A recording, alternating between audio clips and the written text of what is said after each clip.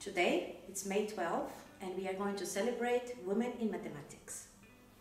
To celebrate Hipatia, Greek mathematician, who was the first female who wrote about algebra, geometry and astronomy. To celebrate Maria Gaetana Agnesi, Italian mathematician, disseminator of calculus. She was the first woman to write a mathematical treatise. She was the first appointed professor at a university. To celebrate Ada Lovelace, English mathematician, worked on Charles Babbage calculator known as analytical machine. She was the first to develop the first algorithm to be processed by a machine and the first computer programmer.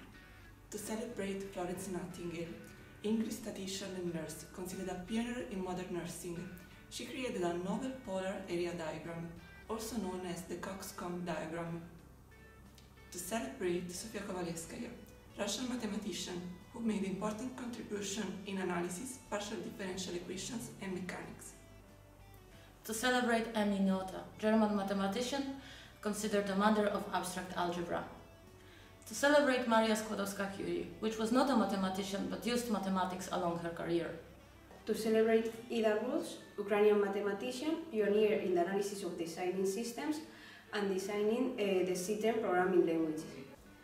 To celebrate Dorothy Vaughan, she was an African-American mathematician, expert in Fortran programming language, and she was also expert in the Scout satellite launch program. She was the first African-American manager and supervisor at NASA.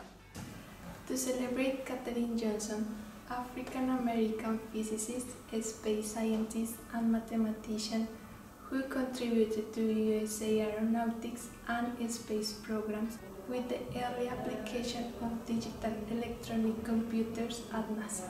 To celebrate Mariam Mirzakhani, Iranian mathematician who in 2014 was the first woman and Iranian awarded the Fields Medal for her work on the study of modeling spaces of Riemann surfaces.